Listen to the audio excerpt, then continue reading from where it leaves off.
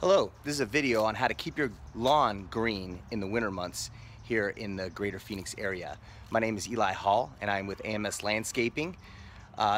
This is something that you need to get done in the month of October. What we're going to do is pretty much show you how to scalp and thatch and seed for the fall.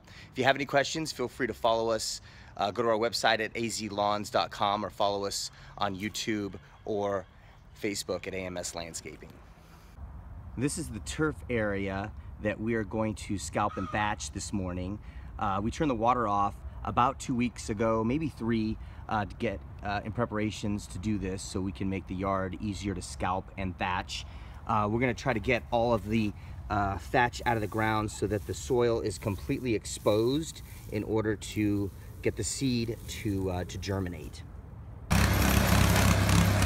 We're thatching to pull up the grass that's layered in the bottom of the ground. Now there's not a lot of thatch on this ground, so not all properties will need thatch, and then we're mowing it up afterward. Now the yard, after you are done scalping and thatching, and we usually recommend scalping the yard first to see if you even need to bother with the thatching. If there's no layer of soil on the ground, maybe you just have a few areas that you just need to rake up instead of actually pulling out a thatcher. But we wanted to show an example of a thatcher and how it goes over the yard and pulls the grass up also. But the idea is just to cut it as short as possible to expose the soil. As you see here, you can see the dirt is exposed in between the blade of grass. So much of this yard, most of it in fact, really didn't need thatched. And in fact, we only did a few of the areas that had a little more denser turf. Now, after you're done thatching, you want to make sure that you test all your sprinklers so that you're getting proper coverage before you lay any of the seed down. And that's what we are doing right now with these rotor heads, as you can see.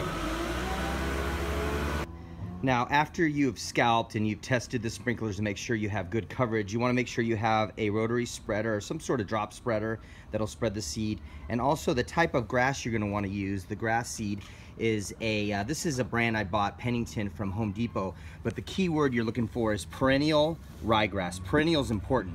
They sell an annual, but the blade of the annual grass is much thicker and it's a lot wetter and just more difficult to mow when we get cooler this season. Now you can see this 50-pound bag covers 5,000 square feet. This property that we're doing here is 4,000 square feet, so we're gonna need a little extra, and I like to have a little extra for afterwards for filler when we, after a few weeks, to see what comes up. So this is us videoing the spreading of the seed. Now we're gonna just make sure that it's layered on the ground evenly the best possible that we can. If you end up with extra seed for the amount of, for the size of your yard, you can just apply going the opposite direction.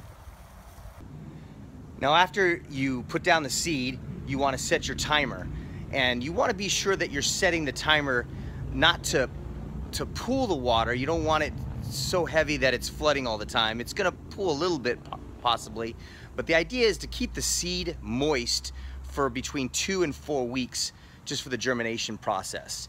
Now germinating happens a lot quicker when it's a little warmer out, but you really don't want to put the seed down any sooner than when we start hitting 70 at night. Really prime time is 60 degrees at night.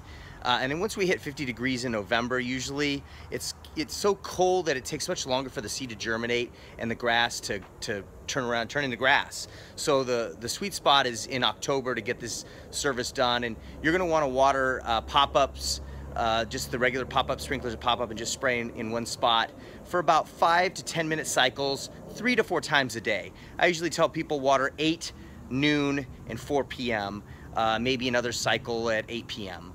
And you just want, the idea is just keep it moist during the day for at least 2 to 4 weeks for the seed to come up. You should see it in a couple weeks, and after 4 weeks usually you can mow it. Now if you have rotating sprinklers, you need to water longer because they're not stationary in one spot, so you'll need to water those between 15 and 30 minute cycles depending on how much area that it's covering, and you can just play with it. You want to water as much as you can without pooling too much. The idea is just to keep the soil moist. It's not moist. It's not a real science here. So If you have any other questions, check out our website at AZ Lawns. You can even give us a call here at AMS Landscaping at 602-944-0421. Please follow us on Facebook and subscribe to our YouTube page at AMS Landscaping. Make it a great day.